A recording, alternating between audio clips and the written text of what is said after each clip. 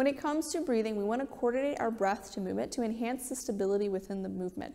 With inhalations, it's an expansion outwards. We're feeling lots of pressure, lots of stretching. And so we want to match this state of tension and stretching with the eccentric portion of the lift. So the inhalation is the eccentric portion of our breath, and we want to match it to the eccentric portion of the lift. So what this means is the lengthening portion, or the portion that we're moving with gravity. So when I'm doing a squat, when I'm lowering in the squat, when I'm doing a deadlift, when I'm lowering the bar to the floor, when I'm doing a lunge, when I'm lowering to the floor, would all be the inhalation portion of the movement. So I'm moving with gravity. On the opposite side, we have the exhalation, which is concentric. It's the shortening, it's the tightening and activation portion.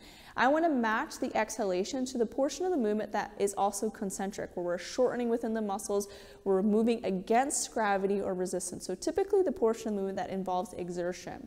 So for example, if I'm doing a squat motion, I could inhale as I lower, and then exhale as I come up.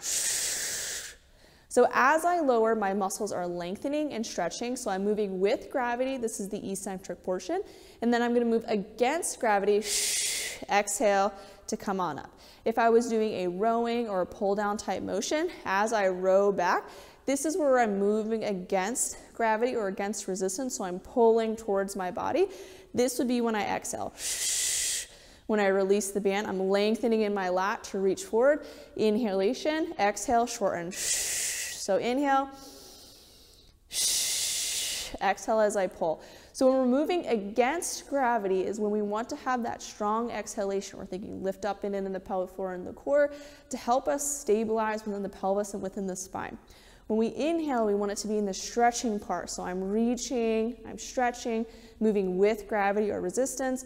I'm inhaling, I'm stretching, moving with gravity, and then exhale, move against gravity.